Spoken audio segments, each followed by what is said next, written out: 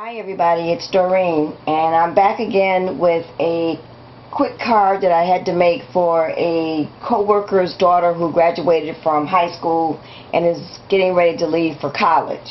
So let me show you what I did. I made this card here, and I used white cardstock for the card itself, and I cut that at 5.5 by 8.5. and I scored it at 4 1/4. My bottom mat is 5 1/4 by 4 inches. And then I took the bottom mat and I ran it through my Cuttlebug folder using the indents embossing folders that's called swirls. And I picked this up when I went to CHA this year.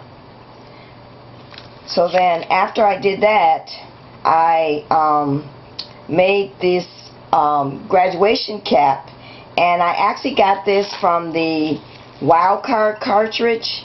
It's on page 73, and I cut this at 4 inches, and then I cut the tassel at 4 inches as well.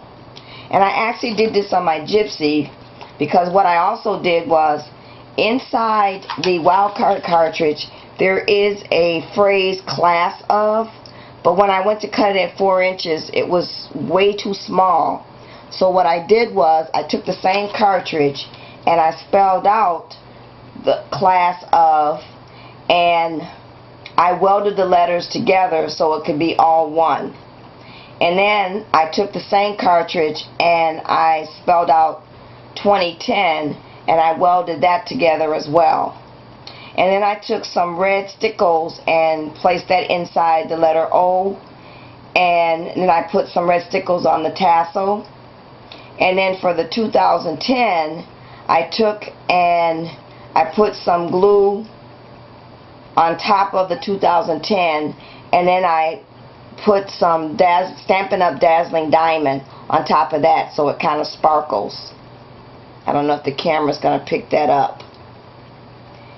And then up here I took one of the Sizzix dies and its buttons, and I cut out with my Cuttlebug a little button, and I ran some red cardstock through there.